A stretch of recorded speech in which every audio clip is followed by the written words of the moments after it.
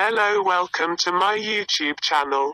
In this video we explain about the Spanish Inquisition, the Tribunal of the Holy Office of the Inquisition, Spanish, Tribunal del Santo Oficio de la Inquisición. Commonly known as the Spanish Inquisition, Spanish, Inquisición española, was established in 1478 by the Catholic Monarchs, King Ferdinand II of Aragon and Queen Isabella I of Castile.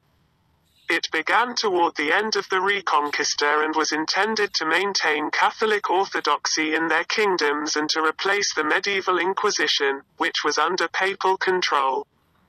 It became the most substantive of the three different manifestations of the wider Catholic Inquisition along with the Roman Inquisition and Portuguese Inquisition.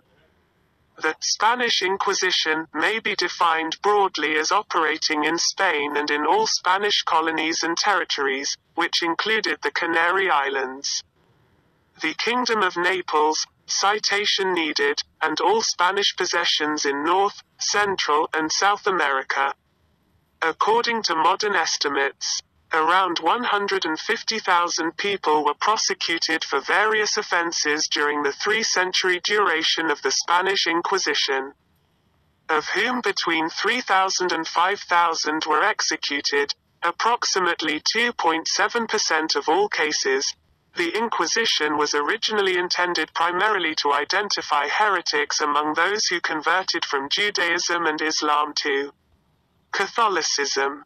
The regulation of the faith of newly converted Catholics was intensified after the royal decrees issued in 1492 and 1502 ordering Jews and Muslims to convert to Catholicism or leave Castile, resulting in hundreds of thousands of forced conversions, the persecution of conversos and moriscos, and the mass expulsions of Jews and of Muslims from Spain. The Inquisition was abolished in 1834. During the reign of Isabella II, after a period of declining influence in the preceding century,